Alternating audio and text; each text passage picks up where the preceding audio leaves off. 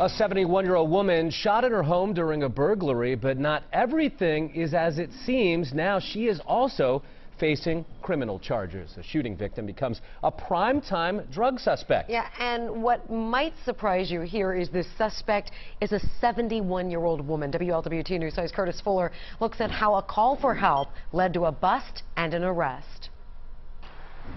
The initial call to police came in as a woman shot by intruders.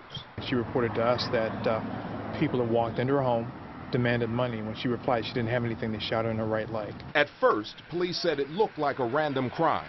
Not that I'm aware of. Yeah, and hopefully we'll find out more as we go along and our investigation progresses. But right now we're treating it as a burglary gone bad. But these documents we obtained from the Hamilton County Municipal Court leave little to the imagination about what police say 71-year-old Judith Sidwell was doing inside this house on Kings Run Drive. Inside the house, we're told police found drug paraphernalia, a .38 caliber handgun, pills, cocaine and marijuana, ready for distribution.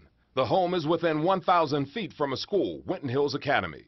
One person who lives nearby but did not want to talk on camera told me activity at the house has been very noticeable, especially in the past 9 months.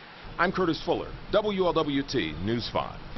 Now, just a vague description on those 3 shooting suspects tonight. Police are still looking into that part of this very bizarre case. Meanwhile, at last check anyway, Sidwell is recovering in the hospital and is facing 8 charges, from trafficking in drugs to weapons charges.